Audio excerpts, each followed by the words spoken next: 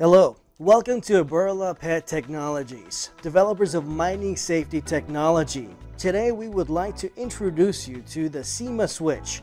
This few minutes presentation will first give you an intro of the SEMA switch, a list of its components, its features, and then its advantages, which you really should take time to observe. Here's an overview of the SEMA switch. Burla Pet Technologies developed the approved SEMA switch.